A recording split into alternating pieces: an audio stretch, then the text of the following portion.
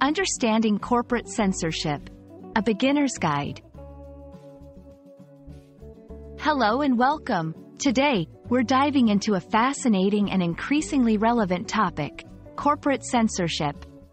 This concept might sound complex, but it's something that affects the information we access, the media we consume, and the freedom of expression in our daily lives.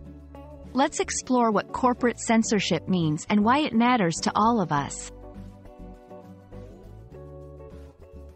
Corporate censorship refers to the practice of corporations limiting or controlling the information that is published or broadcasted through the media and online platforms they own or influence. Unlike government censorship, which involves state intervention, corporate censorship is driven by private entities and their interests. This can include suppressing negative information about themselves, promoting content that aligns with their values, or even influencing public opinion on various matters. To better understand corporate censorship, let's look at a few examples. A social media platform removing or restricting content that conflicts with its community standards or advertising policies. A news outlet avoiding coverage of sensitive issues that might offend its advertisers or owners. Online platforms algorithmically filtering information to prioritize certain viewpoints or products. These examples show how corporate censorship can shape the information landscape, influencing what we see, read, and believe.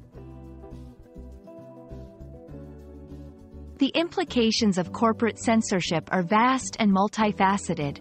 Freedom of speech. At its core, corporate censorship can challenge the principle of free speech by limiting diverse voices and perspectives. Public discourse. It can alter public discourse by controlling which topics are deemed acceptable for discussion. Consumer awareness. Corporate censorship can impact consumer awareness by hiding negative information about products or services. Understanding these implications helps us recognize the importance of transparency and accountability in corporate practices.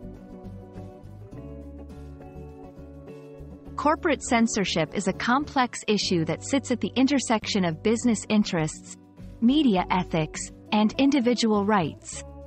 By being aware of it, we can better navigate the media landscape, critically assess the information we encounter, and advocate for a more open and equitable exchange of ideas.